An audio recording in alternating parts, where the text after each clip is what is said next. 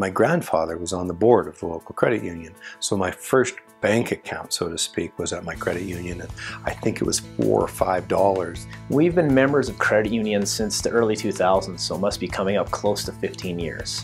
We chose to do business with the credit unions in Strathmore and out in Kelowna because they were competitive. At that time, it was a lot like us starting out. We were very localized to the community and very involved in the communities, and it just seemed to be kind of a similar DNA between our companies and the credit unions, and I think that's why we originally started back then. Very comfortable with the competitive package. I like the service and the rates, if you will. The package in terms of the business offering is competitive. In our business we change a lot, we change often, and we know we get quick responses and we can work together. So it really comes down to service. That's the big difference. When I think of community, I think of Chinook. They are by far the biggest supporters in the community. But Chinook has been a community leader, and I notice that because I'm active in a number of different charities, and when I'm looking at the causes that I support in Strathmore. When you walk around Drumheller, you definitely think of Chinook when you are thinking of community-minded businesses. I see the name Chinook everywhere, and I like that.